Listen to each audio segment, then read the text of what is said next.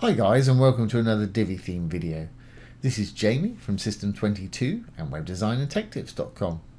We got another little hover effect for you today. In our last video we showed you how to create this gallery image zoom effect. If I roll down today, we got two little buttons here. We got two little simple hover effects. First one, if we hover over it, it's going to change color and stretch, and the little icons are going to appear there. And there's no coding involved in this today. Our second button here, we got another little blue button. When we hover over it, it's going to grow, and then when we take our mouse off, it's going to shrink back to where it was. And if people are mousing around your site and things like this start to happen, it's going to get their attention pretty quickly. So let's get started. I'm going to enable the Visual Builder so we can build on the front end. Okay, let's go down. I've got a section here, the blue tab with a row. The green tab's got two columns in it. I'm going to keep the section in a row, and we'll just delete these modules within the columns here. Okay, well, let's add a new little button module. Here it is right here. Divi comes as standard with all these modules, plenty enough to build just about any sort of website.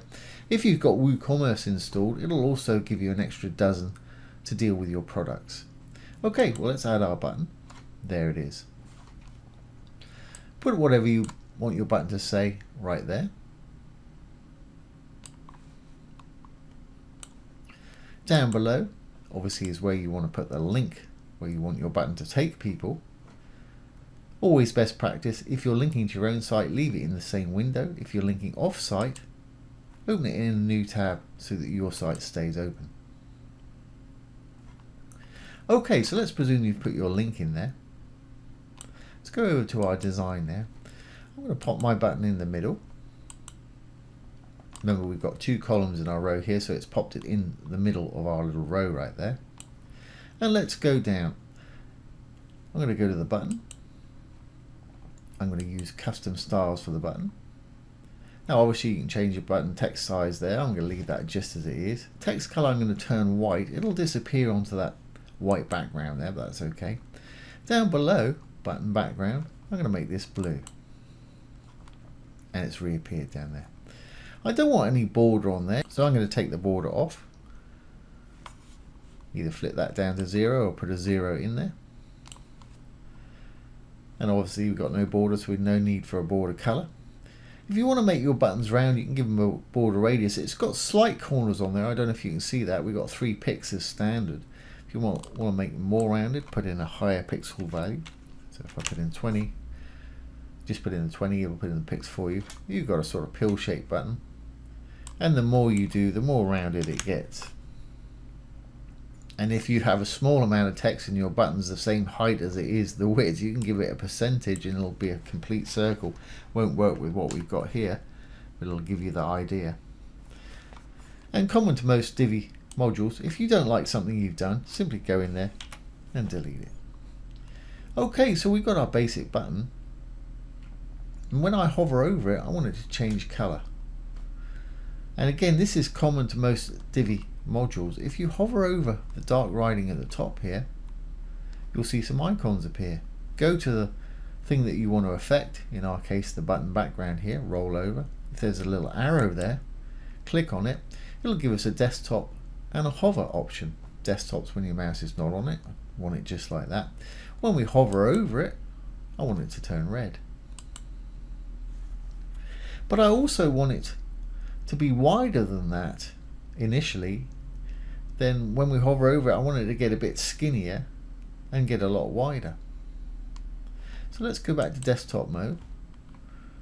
I'm going to close up the button for the time being. I'm going to go down to spacing just below,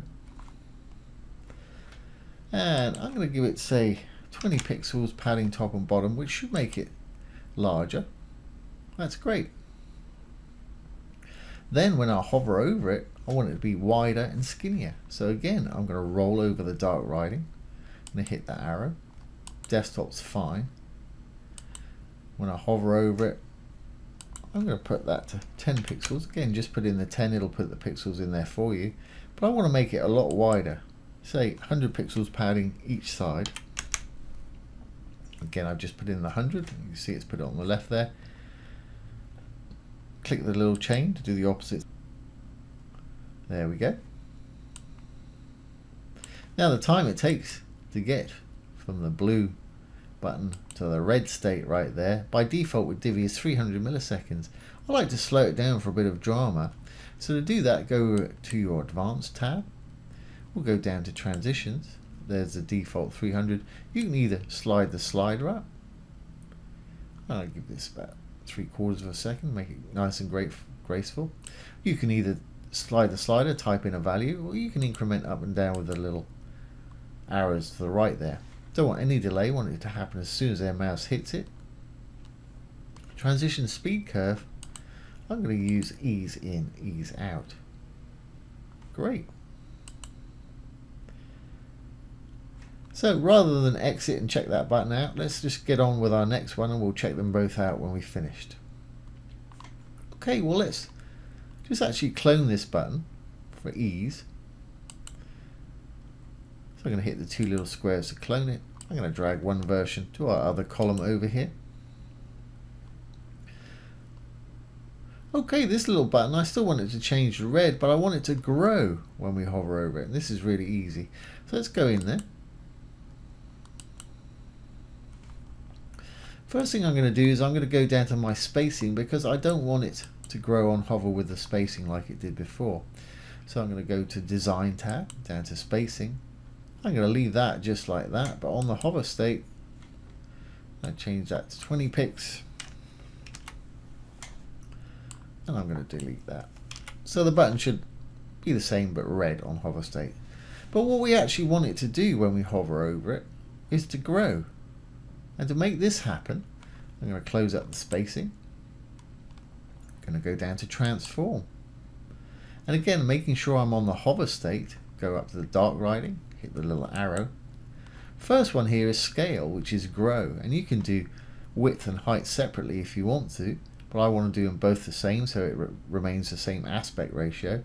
If you want to do them separately, just uncheck that chain. As long as that's highlighted, it'll do them both together. I'm going to make it grow by about 50%.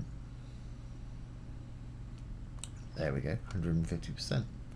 Then when we're not hovering over it, it's going to be like that. But I don't want the icon on there for this one. I'm going to leave that one off. So let's go back up and go into our button. I'm going to roll down. Here's Show Button Icon. You can turn it off if you want none at all, or if we roll down a bit more, you can turn this one to no, only show on hover if you want to see it all the time. But I don't want to see an icon at all there, and obviously pick your icon here, so I'm going to switch that one to off. And the only other thing is I want to speed this up slightly. 3/4 of a second I think is a little slow for that effect. So let's go over to our Advanced and Transitions.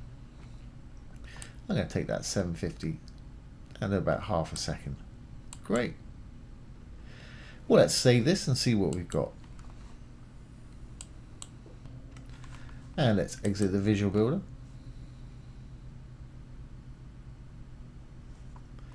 We'll roll on down. There's our little buttons. The first one, when I hover over it, it's going to grow wider and get a bit skinnier. When I let go, it's going to go back to how it was. And that's taking 3/4 of a second. Second one right here, when I hover over it, it's just going to grow. It's going to get 50% bigger. And it's going to take half a second to do it. So there you go, guys. There's 2 button hover effects with no coding. Really easy to do. And like I say, if people are mousing around your site, things like that happen, it's going to get their attention pretty quickly. So I hope you've enjoyed this today and found it useful. If you have, please give it a thumbs up, ring the bell, comment, share, and subscribe to our YouTube channel. Once again, this has been Jamie from System22 and webdesignandtechtips.com. Thanks for watching. Have a great day.